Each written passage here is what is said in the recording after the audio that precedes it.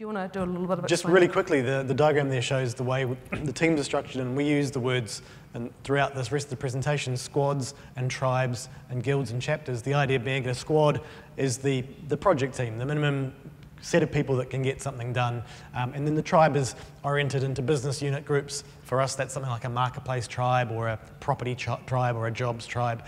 Then chapters are the disciplines that go across those tribes, so developers, testers, designers, and guilds are just people of similar interests that group together themselves. And yeah, that's basically all you need to know, but it's well worth reading if you haven't seen it before.